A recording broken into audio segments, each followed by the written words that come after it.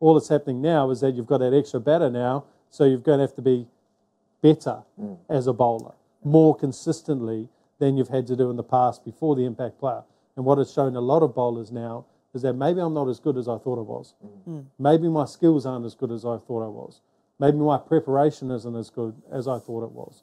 And maybe I need to start looking at the Bumrahs, the way they talk about the game, the way they talk about getting ahead of the batsman, the way they're talking about using their different skills on different days to different opponents.